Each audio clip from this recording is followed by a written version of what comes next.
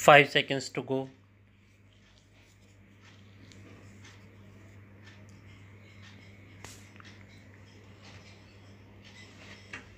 Start. Sir, no governments, no party has any magic solutions to those problems, and those problems are going to be with us. The problems of reviving economic growth, the problem of massive unemployment, the problem of resource mobilization, the problem of savings, investment, etc., the problem of energy, the problem of shortage of power, electrical, hydro, and other forms of power. Note the political power, as there is no shortage of political power, but there is shortage of this power, where every scheme of areas, every project of areas, almost every unit of enterprise is roadblocked because of the shortage of power and energy. The problem of finding a happy combination between hardcore economic policies for economic revival with distributed justice with constraints on the growth of the kind of economic activity which would deprive merit. How to find this balance and how to revive the economy.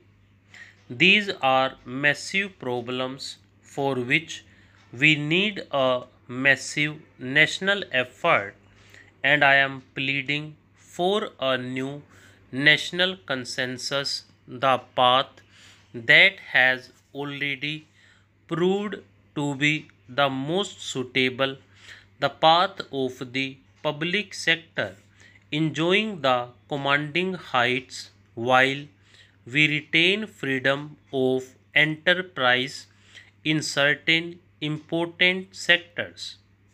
Sir, the President has also in his speech mentioned the international situation, although in somewhat subdued terms because of the gravity of the situation. There is no doubt that the international situation is grim. The psychology of the Cold War is again gripping the big powers. Sir, we have had an occasion to discuss certain developments on our borders, Afghanistan and Pakistan, and I have spoken on them at length, and I do propose to repeat those things. But I would like to submit three major factors in the international situation at present, positive and negative responses. Only when we understand these can we evolve suitable responses also. One is the problem of adjustments to the realities of the new situation.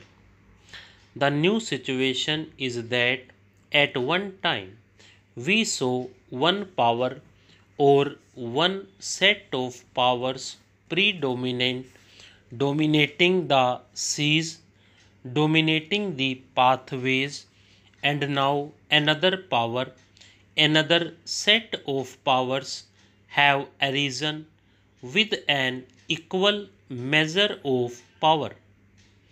To find adjustment and harmony is one of the major problems.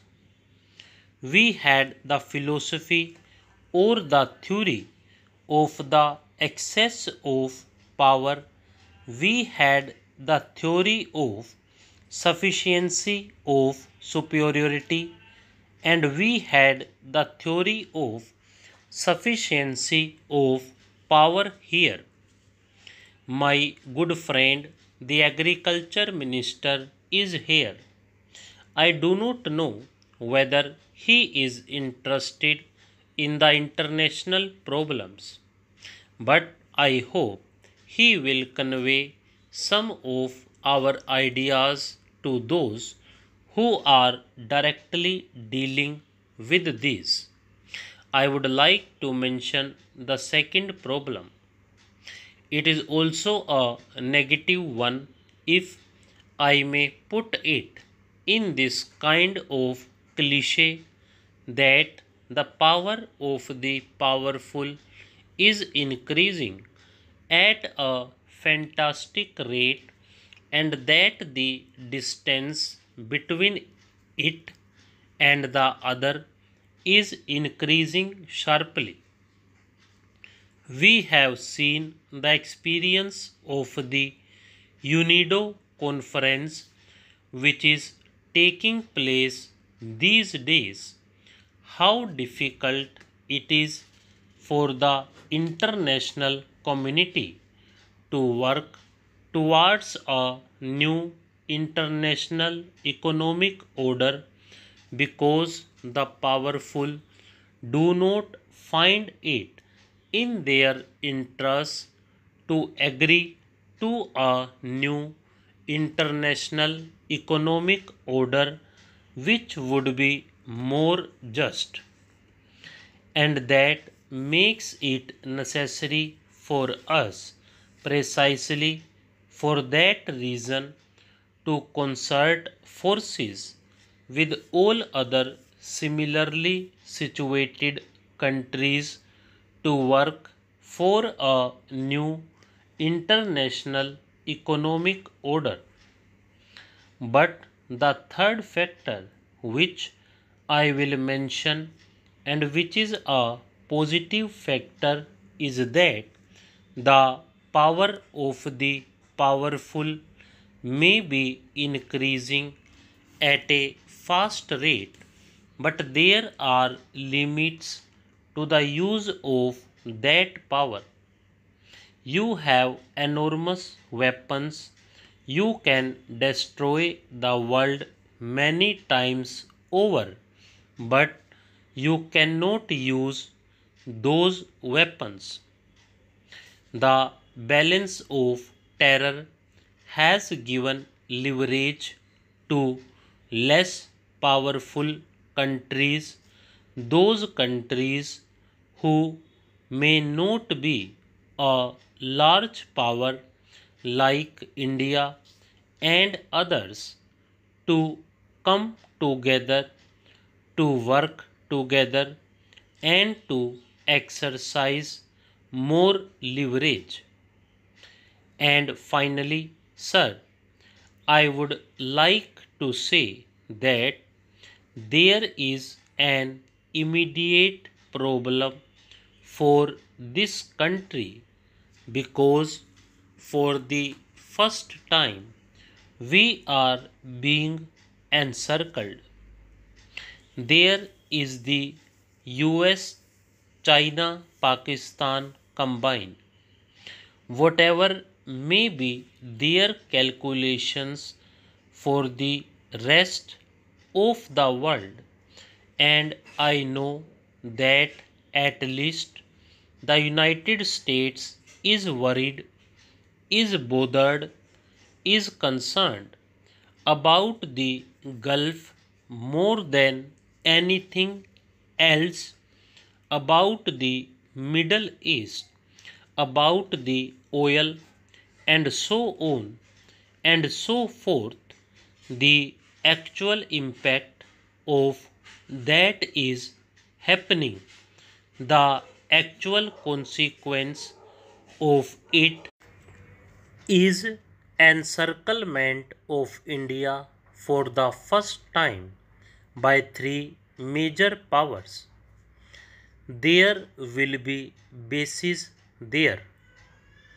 Today we read in the newspapers that the minister is going to the special assistant to the US President himself is going to Pakistan. Now, this is an ominous development for which we must find suitable responses. I would suggest a multi pronged approach. The first element of that approach must be to exercise all our influence to restrain the big powers. Stop.